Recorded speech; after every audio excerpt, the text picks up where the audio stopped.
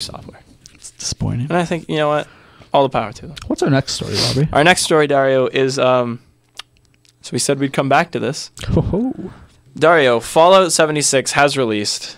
And it's bad. It is not good. It's bad. For one of the most hyped games at E3 this year? Hot take.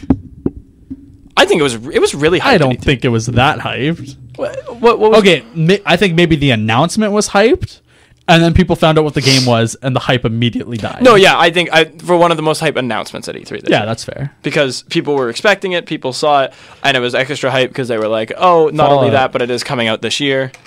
I was picking up something and playing with it, sorry. And then it came out, and then it came out. It was not good. Todd Howard lied to me.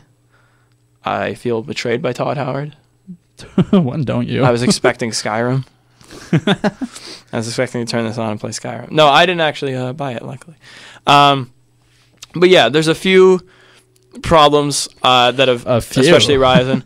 That's a nice way to put it. One of the biggest ones without that don't need a lot of delving into is the performance itself of the game.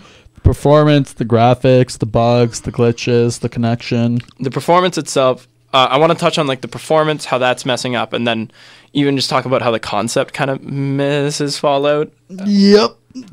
Kind of changes up how you play. Anyway, but yeah, the performance is not very good. No, I'm hearing a lot of crashes, especially on PC. I read someone say on their PS4 they crashed 14 times in 2 hours. On the PS4. You know, the one 14 times in 2 hours. You know, you usually get a console because then you don't need to worry about if it can run a game or not. Yeah. That's what a lot of people argue about. And if